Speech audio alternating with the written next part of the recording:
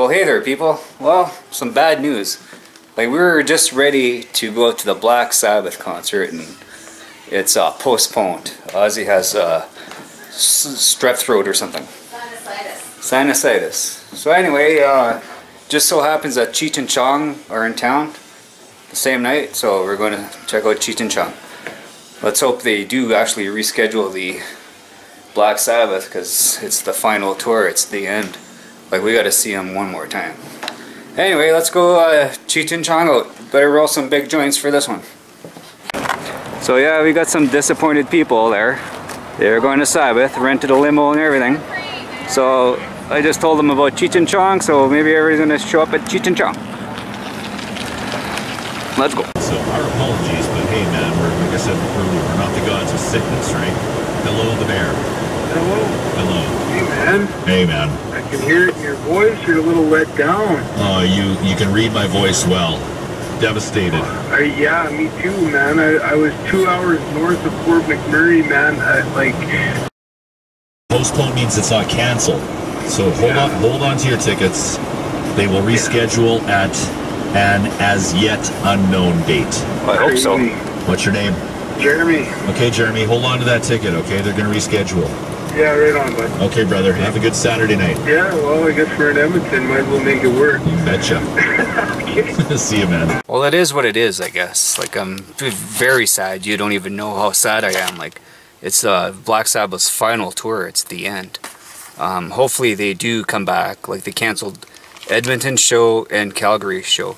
And they promised to postpone it, but like, for real, I don't want to jinx it, but I doubt it. Like, they got things, eh? They got things to do. They want to get this tour over with. And anyway, on the upper note, on a better note than that, Cheech and Chong. So, is it official? Yep, we're going to Cheech and Chong. Yeah. Just trying to figure out our seats. Right here? This is our seats. It's close enough, eh? Well, it's not like it's a really huge venue, right? It's very small. So you can see them. Oh yeah. We're gonna get some t-shirts, it looks like. Yeah, which one do you want? I don't know. You can't beat Gitsibo and my t-shirt. Oh yes, you can, because it's a real Cheech and Chong. The gray one?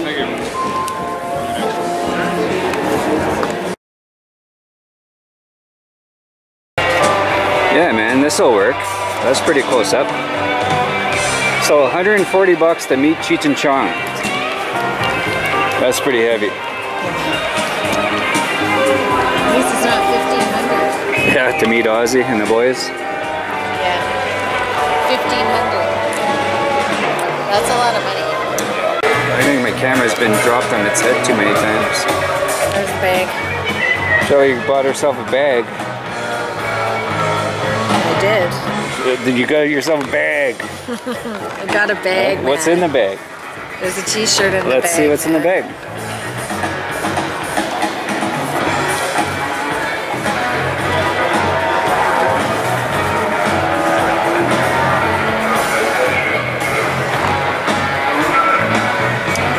There you go. High times. Another one for my collection.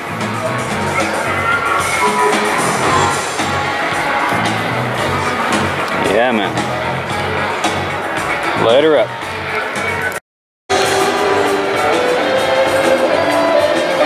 you get it? I think I got it. But we're gonna try anyhow. Tonight's performance consists of music and the spoken word. We humbly request that during the spoken word portion of the show, you refrain from yelling stupid shit things to the stage. Leave that to the artist. Tonight's performance, we like to open tonight's performance with this young lady who has been in 3 Cheech and Chong movies, Nice Dreams, Things Are Tough All Over, and The Corsican Brothers. She's Tommy Chong's favorite co-star, so give her a nice warm welcome for Shelby Chong. Let's hear it for her, come on.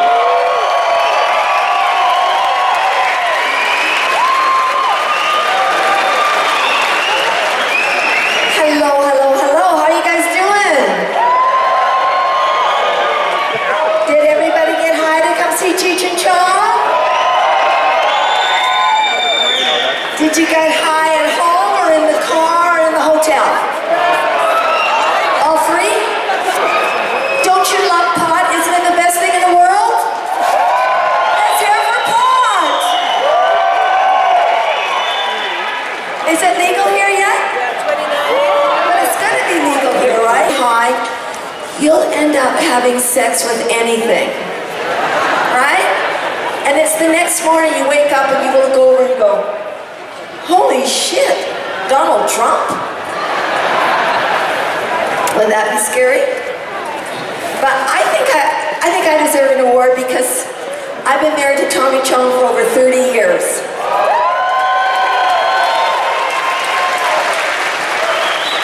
How'd I do that? I did a ton of acid while we were growing up. Oh, yeah. Yeah. Is anybody stoned out there? Okay, good. Good. Well, before the show started, I had a few minutes to go out in the audience and ask you guys, what do you really want to know about Cheech and Chong? So I have a couple of questions for the guys right now. Which one is Cheech and which one is Chong? I'm Cheech, like Peach.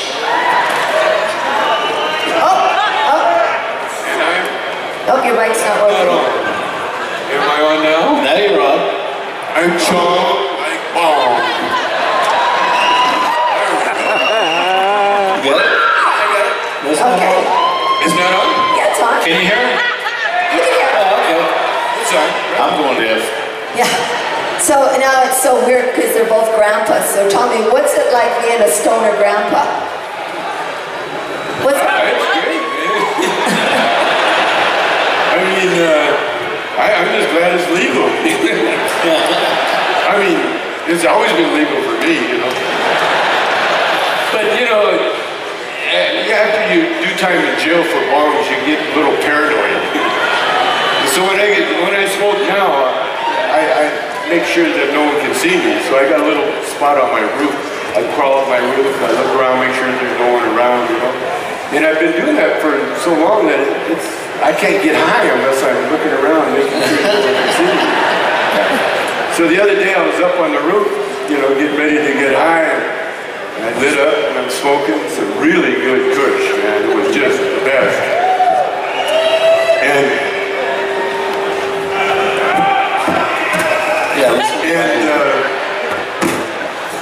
what's that? Oh yeah, I'm smoking kush, and I felt somebody looking at me, you know. And I looked down, and there's my little 4-year-old grandson looking at me. And he goes, "What are you doing, Grandpa?" With that cute little voice. And I looked down at him. I don't know why I said it, but I just came out. And I said, "Fuck off." smoke pot when you were doing the movies? Yeah. No. You did? No wonder. No, we not only smoked it, but we had the LAPD guard the trailer that it was in. Yeah, because it was movie props, right? And when we shot Nice Dreams, we used Cheech's real pot. Yeah. I was growing it and I had a little greenhouse, and every day the teamsters would come over and they take all the plants and they put them in the truck. And we were just shooting 2 doors away from where I was living, and then they would put them on there. We shoot all day, and they take them back. This went on for a couple of days. One day I come over, wake up in the morning, and the door to the greenhouse is open. Big trail of dirt, no pot plants. Fucking teamsters, man. I knew it was Teamsters because there was a bunch of donuts laying around, you know. And so I was a director, so I immediately put in a claim for lost props.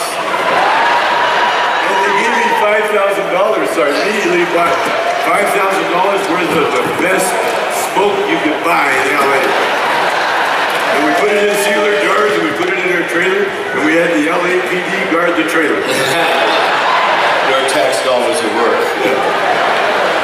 Weird thing is, you guys had so much fun. Why did you end up splitting up? Why did we break up? Yeah, why did you break up? I can answer that. Oh, I'd like to know. We got rich. What? And there's one thing, you can't make a rich Mexican do shit, boy. And Cheech, did you visit Tommy when he went to jail? Yes, I did. I visited him one time. So, you know, like, he got busted, and we were working on the script, so I went up there and we started working on the script again the day I went up there, and I said, well, this is working out good, I'll come out next week. He said, no. Every time you visit me, they have to look up my butt. Oh, really? Every time, huh? I could come back tomorrow if that's what you want. So we like to do some of the music from our movies, too. And we'd like to start off with our very first #1 single.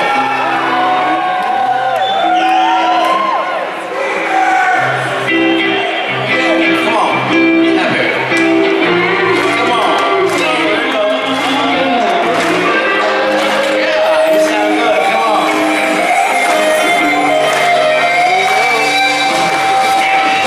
Basketball Jones.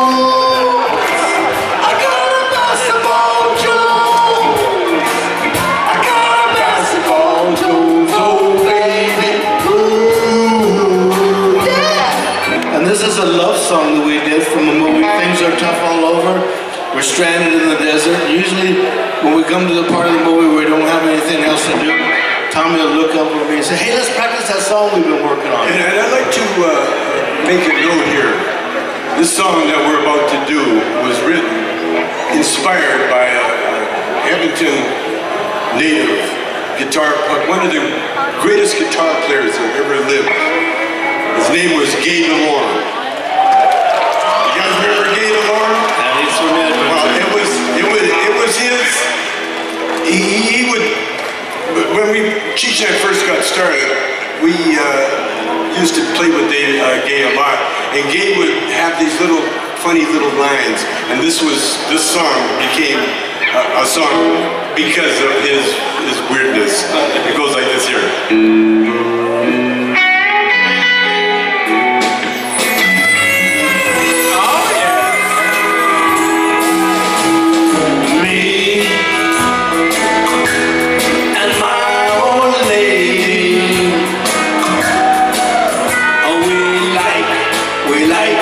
We like to get outside, but sometimes people space us out, so we just make like a bakery truck and haul buns out of there. Here comes the love part now. Sometimes we are so much in love that we go on a picnic and don't even take any beer. Everything happens for a reason, I guess. I just hope Ozzy gets better so he can come back, but he's cancelled more tours of BC and whatnot. Well, hopefully Ozzy does get better. At least we got to see Cheech and Chong. Like, they happened to fall on the same night. I remember like thinking like, should we go see Cheech and Chong or Black Sabbath? Like, you know what I mean? But Cheech and Chong show kicked ass. Like, those guys are hilarious. Anyway, I got the whole concert on video. Should I put more video or end it right there? Anyway, people, let me know. Big cheers. Thanks for watching. And we'll talk to you later.